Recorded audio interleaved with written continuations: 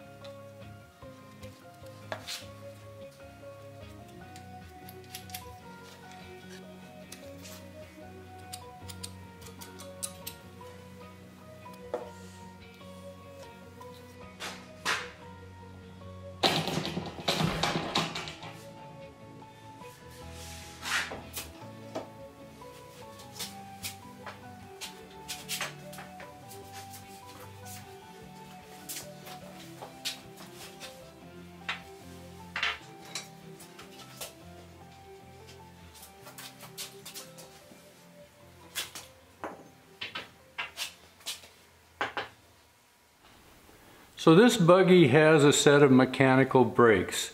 This is where the pressure of the brake block is applied to the tire itself to stop the wheel. In the case when you have steel tires, oftentimes you will apply a rubber pad to the brake block. Well, this buggy has rubber tires, so therefore I'm going to do the reverse and apply a steel pad to the brake block.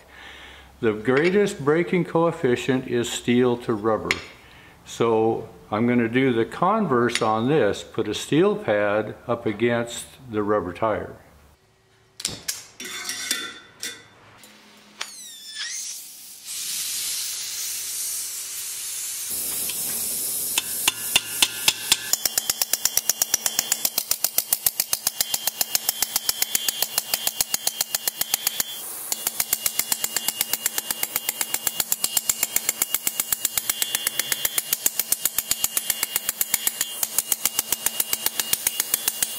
When I did this, I also took a couple different approaches just to kind of demonstrate that there's usually more than one way to skin that cat. Just because I do something in a particular fashion doesn't mean that's the way it always has to be done. There's always option B or maybe even C.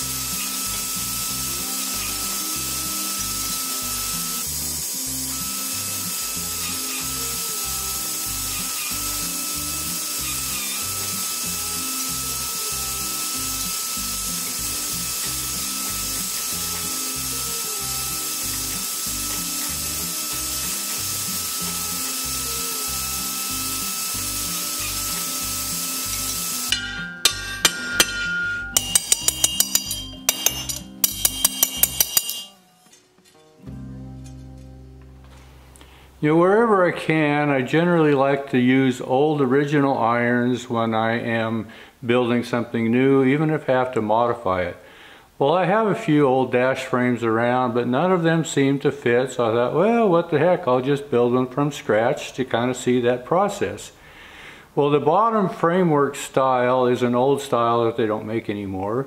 So I went through and thought, well, how am I going to make this depression for these bolts that you'll see how I'm going to make them here in a minute. Anyway, so I just thought, well, let's just see how I can do this. Well, I went through obviously a couple different methods, and the last one worked better. And you know, if I had to do this as a repeated procedure, I would just make a solid hexagon and press them in. It would be the quickest and the cleanest, but it was kind of fun to experiment to see what would happen.